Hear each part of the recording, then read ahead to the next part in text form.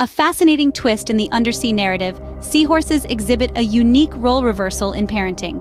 Unlike most species, it's the father who nurtures the offspring.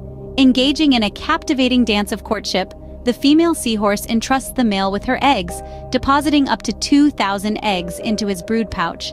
The male seahorse then carries the eggs, providing them with vital nutrients and oxygen, safeguarding them until they're mature enough to hatch for 2 to 4 weeks.